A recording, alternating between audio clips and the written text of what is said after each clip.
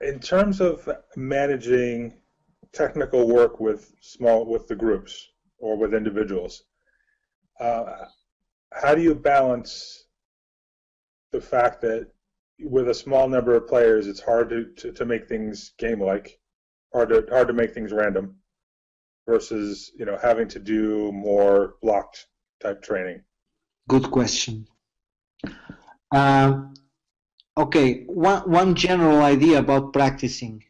Using the part, taking it from the wall. Am I clear? Okay. If I try to isolate one situation,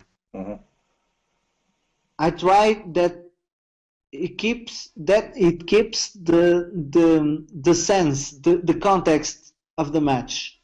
The idea is to build always representative tasks.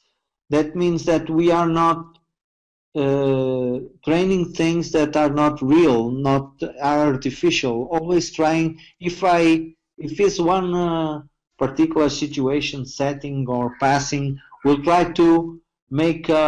Always trying to put them into the context they have in the match.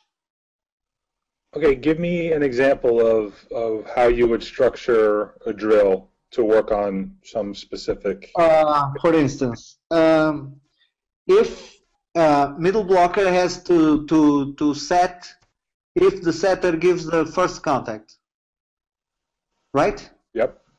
Okay, so somebody will hit the ball and he does the block first, and the ball will be dig in one, and then he sets. So the closest possible as he plays that situation in game situation. Right, okay. Somebody hits the ball from the other side, he blocks, somebody digs in one, and then he has to adjust and set the ball to forward, to the right side or the left side. Okay, so you add one or two elements before their skill.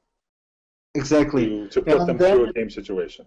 And then if he sets the ball, a target, in the left side or right side, if it needs to be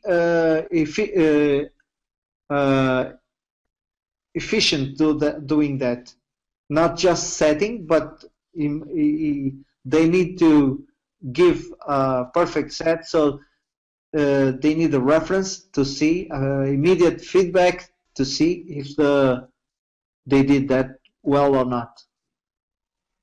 All right. So with that feedback, not putting the middle blocker setting to one side, setting to the other. That's not the real situation that they will be in the match during the match. Okay. So when you say feedback, is that you giving them feedback, or is No. feedback from a hitter? He sets, and there's somebody over one table to catch the ball, and good set, it's perfect set. Okay, that's what we need. Immediate feedback, so he sees immediately if he did well or not.